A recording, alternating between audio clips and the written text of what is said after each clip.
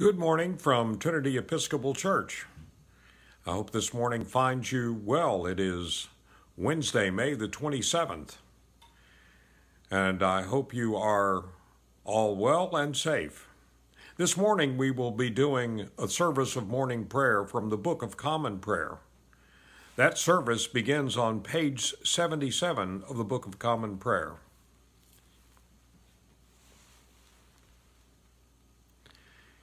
Alleluia, Christ is risen. The Lord is risen indeed. Thanks be to God, who gives us victory through our Lord Jesus Christ. Let us confess our sins against God and our neighbor.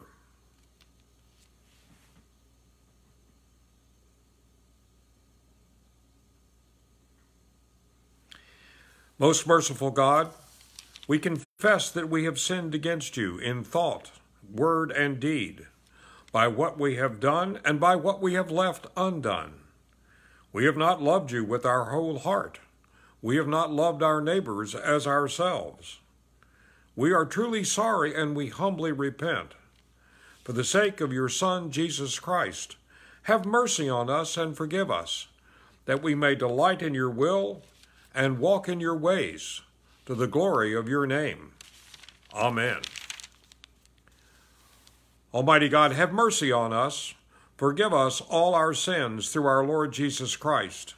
Strengthen us in all goodness, and by the power of the Holy Spirit, keep us in eternal life. Lord, open our lips, and our mouth shall proclaim your praise. Alleluia. Alleluia, the Lord is risen indeed. Come, let us adore him. And now let us turn to page 83 of the Book of Common Prayer and say together, Christ our Passover. Page 83. Alleluia, Christ our Passover has been sacrificed for us. Therefore let us keep the feast. Not with the old leaven, the leaven of malice and evil, but with the unleavened bread of sincerity and truth. Alleluia. Christ, being raised from the dead, will never die again. Death no longer has dominion over him. The death that he died to sin once for all. But the life he lives to God. So also consider yourselves dead to sin, and alive to God in Jesus Christ our Lord. Alleluia. Christ has been raised from the dead, the first fruits of those who have fallen asleep. For since by man came death, by a man has come also the resurrection of the dead. For as in Adam all die, so also in Christ shall all be made alive. Alleluia. The psalm appointed for this morning is Psalm 101, which may be found on page 730 of the Book of Common Prayer. Page 730. I will sing of mercy and justice. To you, O Lord, will I sing praises. I will strive to follow a blameless course. Oh, when will you come to me? I will walk with sincerity of heart within my house. I will set no worthless thing before my eyes. I hate the doers of evil deeds. They shall not remain with me. A crooked heart shall be far from me. I will not know evil. Those who in secret slander their neighbors, I will destroy. Those who have a haughty look and a proud heart, I cannot abide. My eyes are upon the faithful in the land, that they may dwell with me. And only those who lead a blameless life shall be my servants. Those who act deceitfully shall not dwell in my house, and those who tell lies shall not continue in my sight. I will soon destroy all the wicked in the land, that I may root out all evildoers from the city of the Lord. Glory to the Father, and to the Son, and to the Holy Spirit, as it was in the beginning, is now, and will be forever. Amen. This morning's first reading comes from the book of the prophet Isaiah, chapter 4. On that day, the branch of the Lord shall be beautiful and glorious, and the fruit of the land shall be the pride and glory of the survivors of Israel. Whoever is left in Zion and remains in Jerusalem will be called holy, everyone who has been recorded for life in Jerusalem. Once the Lord has washed away the filth of the daughters of Zion and cleansed the bloodstains of Jerusalem from its midst by a spirit of judgment and by a spirit of burning. Then the Lord will create over the whole side of Mount Zion and over its places of assembly a cloud by day and smoke, and the shining of a flaming fire by night. Indeed, over all the glory there will be a canopy. It will serve as a pavilion, a shade by day from the heat, and a refuge and a shelter from the storm and rain. The word of the Lord. Thanks be to God. And now let us say together, Canticle 16, the Song of Zechariah, which is found on page 92 of the Book of Common Prayer. Canticle 16, the Song of Zechariah. Blessed be the Lord, the God of Israel. He has come to his people and set them free. He has raised up for us a mighty Savior, born of the house of his servant David. Through his holy prophets he promised of old that he would save us from our enemies, from the hands of all who hate us. He promised to show mercy to our fathers and to remember his holy covenant. This was the oath he swore to our father Abraham, to set us free from the hands of our enemies, free to worship him without fear, holy and righteous in his sight all the days of our life. You, my child, shall be called the prophet of the Most High, for you will go before the Lord to prepare his way, to give his people knowledge of salvation by the forgiveness of their sins. In the tender compassion of our God, the dawn from on high shall break upon us, to shine on those who dwell in darkness and the shadow of death, and to guide our feet into the way of peace. Glory to the Father, and to the Son, and to the Holy Spirit, as it was in the beginning, is now, and will be forever. Amen. Our second reading this morning comes from Paul's letter to the Ephesians, chapter 4, verses 1 through 16. I, therefore, the prisoner of the Lord, beg you to lead a life worthy of the calling to which you have been called, with all humility and gentleness, with patience, bearing with one another in love, making every effort to maintain the unity of the Spirit in the bond of peace. There is one body and one Spirit, just as you were called to the one hope of your calling, one Lord, one faith, one baptism, one God and Father of all, who is above all, and through all, and in all. But each of us was given grace according to the measure of Christ's gift. Therefore it is said, when he ascended on high, he made captivity itself a captive. He gave gifts to his people.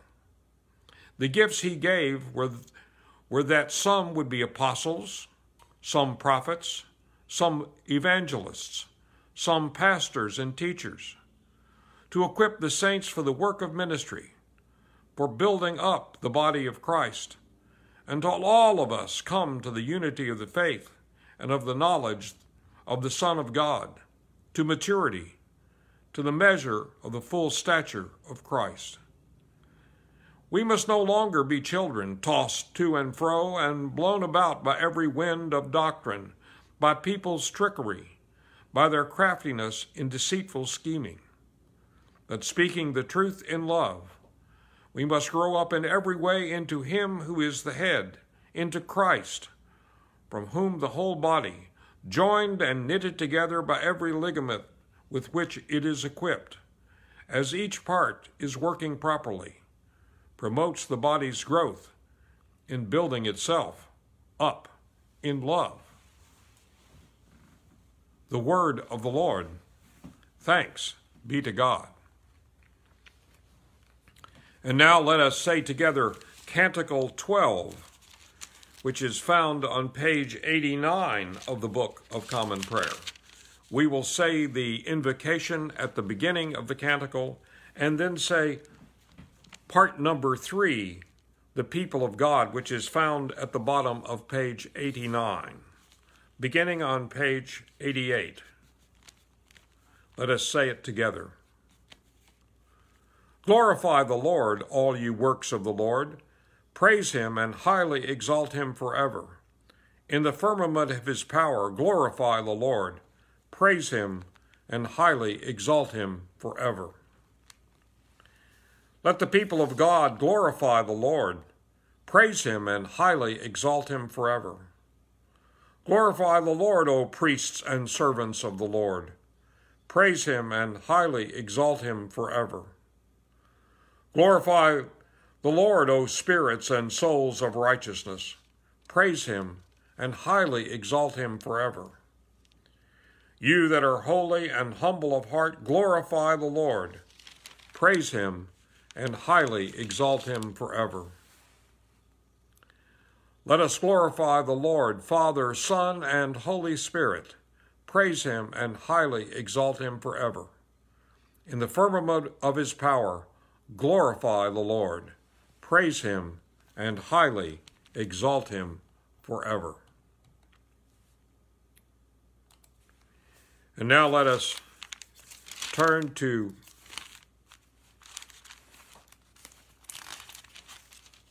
page 96 and say together the Apostles' Creed.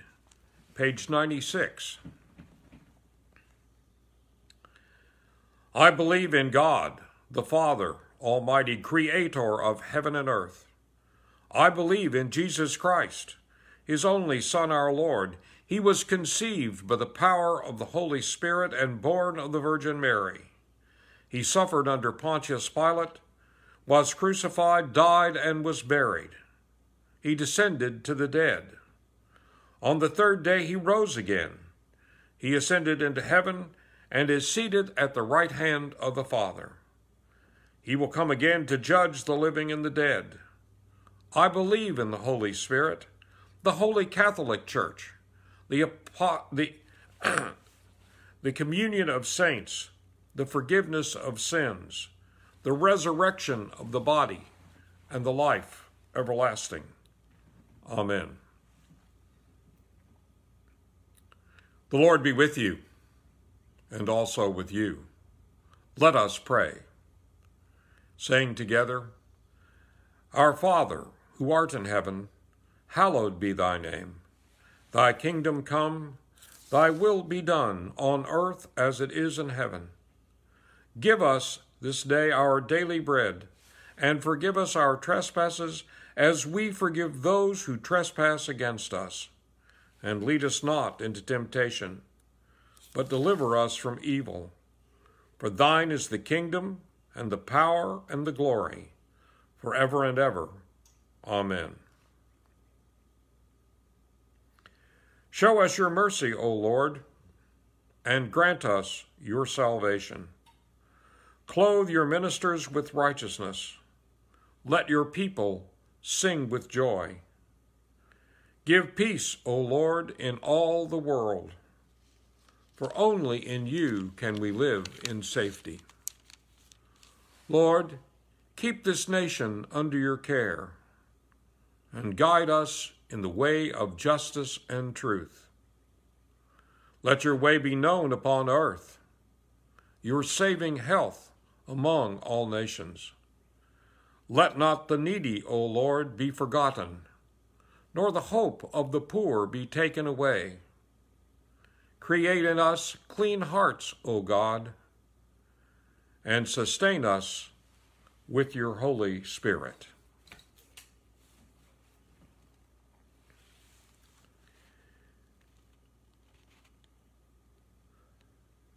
O Lord, when your Son ascended into heaven, he sent down upon the apostles the Holy Spirit, as he had promised, that they might comprehend the mysteries of the kingdom.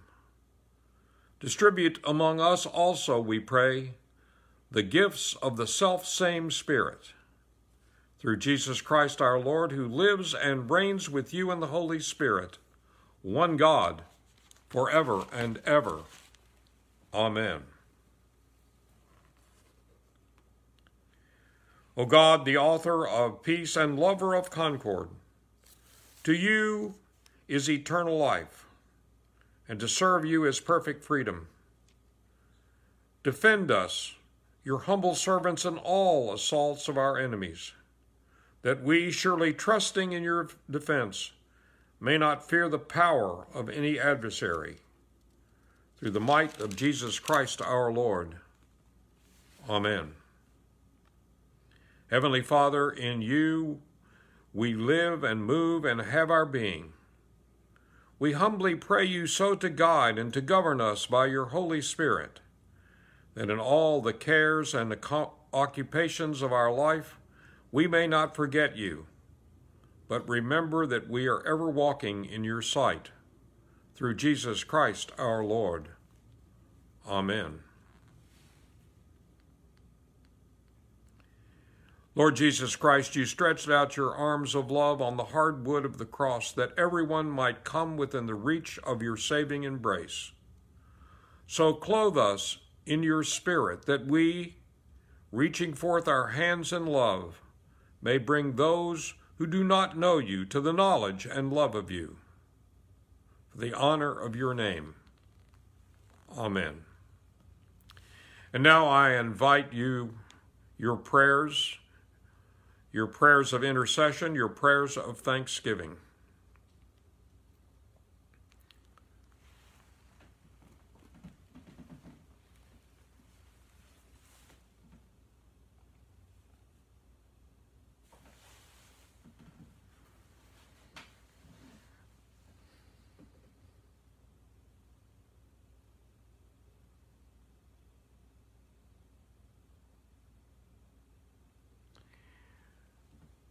O gracious God, we pray to you this morning for all those who have died, especially the nearly 100,000 souls in this country and more than 350,000 worldwide who have fallen victim to the COVID-19 coronavirus.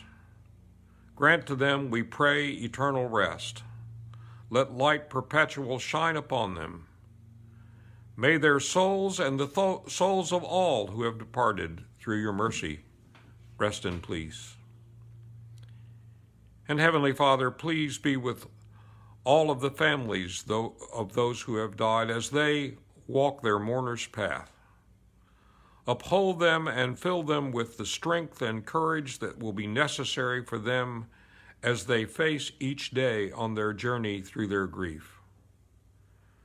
May they continuously feel the embrace of your boundless love, and may their hearts and minds be open to your infinite power to bring them the healing that they seek and need. And dear Lord, may each of those who love those who have died be comforted in the sure and certain knowledge that their loved ones' sojourn in this earthly realm has led them to a gracious entrance into the land of brighter light and joy, where they have been received into your gracious arms and now live in eternal fellowship with the saints. And through the presence of the Holy Spirit, may they ever be reminded, as they continue in their own earthly pilgrimage in faith, that at your call they will be reunited with their loved ones and all the saints who have gone before. All this we ask through our Savior Jesus Christ, who lives and reigns with you and the Holy Spirit, one God, now and forever. Amen. And now let's turn to page 101 and say together the general thanksgiving. Almighty God, Father of all mercies, we, your unworthy servants, give you humble thanks for all your goodness and loving kindness to us and to all whom you have made. We bless you for our preservation, creation, and all the blessings of this life, but above all for your immeasurable love and the redemption of the world by our Lord Jesus Christ, for the means of grace and for the hope of glory. And we pray, give us such an awareness of your mercies that with truly thankful hearts we may show forth your praise, not only with our lips, but in our lives, by giving up ourselves to your service and by walking before you in holiness and righteousness all our days. Through Jesus Christ our Lord, to whom with you and the Holy Spirit be honor and glory throughout all ages. Amen. Almighty God, you have given us grace at this time with one accord to make our common supplication to you. And you have promised through your well-beloved Son that when 2 or 3 are gathered together in his name, you will be in the midst of them. Fulfill now, O Lord, our desires and petitions as may be best for us, granting us in this world knowledge of your truth, and in the age to come, life everlasting. Let us bless the Lord. Thanks be to God. Glory to God, whose power working in us can do infinitely more than we can ask or imagine. Glory to him from generation to generation in the church, and in Christ Jesus forever and ever. Amen. That concludes this morning's service of morning prayer. I am so happy that you were able to be with us this morning. I hope you will join Reverend Ann tomorrow at 8:30, who will be here leading another session of prayer and meditation. I hope you will also remember that we are having a Compline service each evening at 8:30. Brother Les Roberts and Chris Paul are doing that service for us, and we hope you will join them each evening, Monday through Friday. And we also hope that you will join us on Sunday morning at 10 a.m. For our regular Sunday morning service. So I hope this finds you well. Hope you stay well. I hope you stay safe. I hope if you are supposed to be in, to stay in. And we also give thanks for all those who are out there who are working on our behalf. Those in the service industry, those who are delivering our mail and packages, those who work in healthcare, those who work in banks, all those who are working on our behalf, we give thanks for them. And now I ask that the Lord bless you and keep you, that the Lord cause his face to shine upon you, that the Lord be gracious unto you, that the Lord lift up his countenance and give you peace. Amen.